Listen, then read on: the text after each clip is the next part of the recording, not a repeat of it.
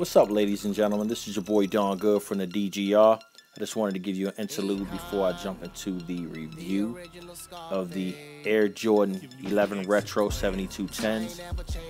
I'm giving you a quick view of the boxes just to show you the similarity between the Gamma box and the 7210 box.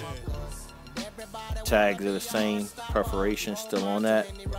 Price wise, see the Jordan markings up the top. Boxes are the same.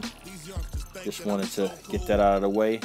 Alright, be back in a few to start it out. Shout out to the homie CJ the Sneaker Fiend on this assist right here.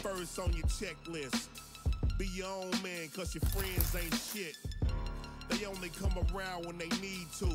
Use that homeboy shit to deceive you. Remember, you don't owe nobody. What's up, ladies and gentlemen? It's your boy Darngood. Welcome back to another edition of the DGR. For those that don't know and you're tuning in for the first time, I like to say welcome. And the DGR stands for the Darngood Report. Shout out to all my subscribers and all the folks out there that's viewing my channel. I appreciate all the positive feedback and the support y'all leaving your boy.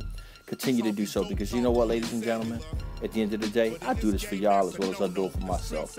Alright, let's jump into the review.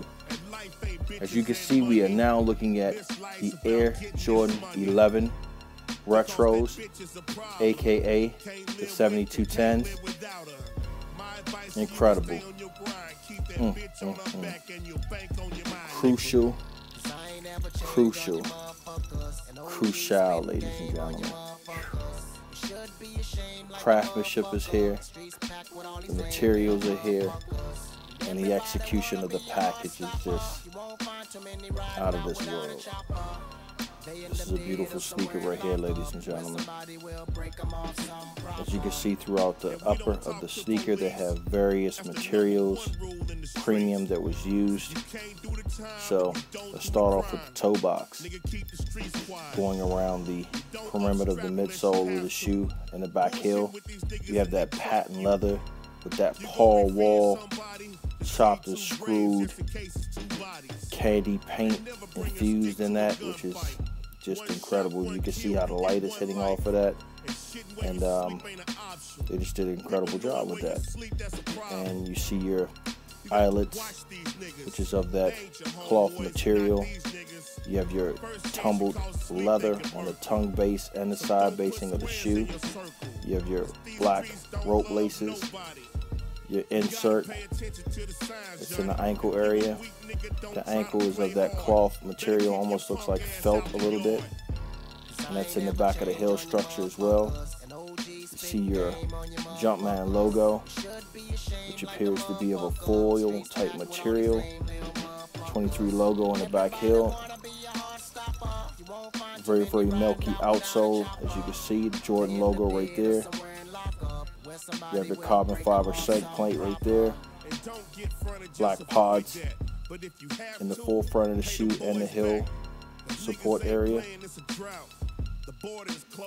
White midsole as well. Jumpman logo right there on the tongue, mid-level. I mean, he just did a remarkable job with this sneaker, y'all. And also it comes with the inserts that's inside the shoe, which is the plastic inserts. You see the packaging right there, the box. They did a wonderful job. Alright, this is your boy Darngood signing out with another DGR. These are soon to release on the 19th of December. So good luck with it, and let your boy know how you come out with your pair in December. Peace.